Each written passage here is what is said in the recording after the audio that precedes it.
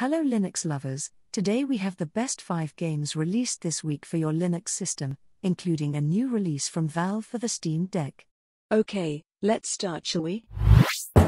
Human Apocalypse, Reverse Horror Zombie, released 28th February. It is a game set in a post-apocalyptic world focusing on story, characters, decisions, and exploration. There's a jump scare in the first 30 seconds of gameplay, which at first I found great since it gets you engaged, but then I realized it's just a cheap way of engaging your audience as opposed to meaningful storytelling. Speaking of storytelling, the premise is really great and I love the idea, but this game is so empty it's turned me away from it as fast as it got my interest. There is no proper aesthetic to speak of. The plaza where everything is just a massive wasteland interrupted by different buildings. There's no life to the game and it totally breaks the immersion. I can praise the game on its music, but it feels cheap. Scores: Cost 4, Look 2, Idea 4, Play 1. Total 11. How to Take Off Your Mask, Remastered, released 4th March. Is the return of the cute fantasy visual novel as a remastered version. Now with animated user interface, lips and eyes movement. Plus 60 frames per second and HD resolution. This is what I'd call a very casual visual novel. I really liked the concept of the game a lot. It was fun to play, the music was awesome, and the artwork was so cute. The only problem I had with this game was the price and how long the game actually was. Without getting all of the achievements on the game, I played approximately 4 hours. A simple story that's short and not deep about a girl that finds out one day she's half werecat. It has full Japanese voice acting, but if you don't like cute anime shenanigans, the voices might annoy you.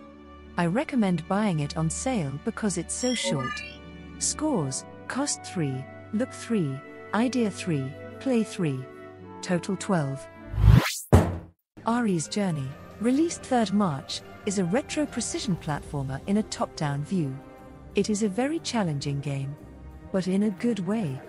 It definitely makes you want to try again and again. After just 1 hour I felt myself getting better and better at the timing and learning the quirks of the ship's movements. The fact that there's an added story is very nice as well. I was expecting it to be a platformer alone on its own, but the presence of a story to keep you attached rather than the gameplay alone is a very nice touch. It did take me forever to realize you could hold the boost button to go into a slow-mo mode and better aim your jets forward, as it doesn't mention holding the button down when it tells you the other couple of controls. But all in all, this is a very challenging and fulfilling game with added story. Anyone who likes platformers will like this game. Scores: Cost 3, Look 2, Idea 3, Play 5. Total 13. Bomb Club Deluxe, released 1st March, is an explosive puzzle game. It revolves around the titular Bomb Club, a club of 4 people who like detonating bombs for fun. One day they find that a ton of bombs that have been left lying around, which is of course a safety hazard. So they need to be safely detonated in one single chain reaction. That's what the goal of each level is, generally. There's a whole host of different types of bombs with different effects, some of which are quite similar, so don't confuse them, a whole host of different hats, which do various things to bombs, and a host of different level types, with various goals auxiliary to the main goal of clearing all the bombs in a single chain reaction. Later levels involve bombs that should not be detonated, bombs that move other bombs, bombs that disappear other bombs from existence, all the good stuff. Difficulty-wise, this is definitely a game for the more casual audience. Scores: Cost 4, Look 3, Idea 4, Play 4. Total 15. Aperture Desk Job, released 1st March, is a free playable short made for the Steam Deck, set in the universe of the modestly popular Portal games.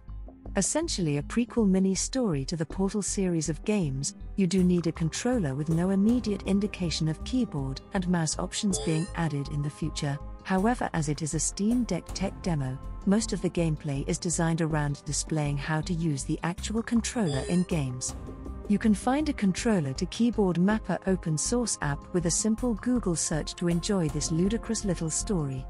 It is short, silly, entertaining and well worth the download. Equally enjoyable for Portal fans and those ignorant to the iconic Valve offerings. Scores: Cost 5, Look 5, Idea 4, Play 2. Total 16. Thank you for watching. If you enjoyed this video then please either like or subscribe. Goodbye.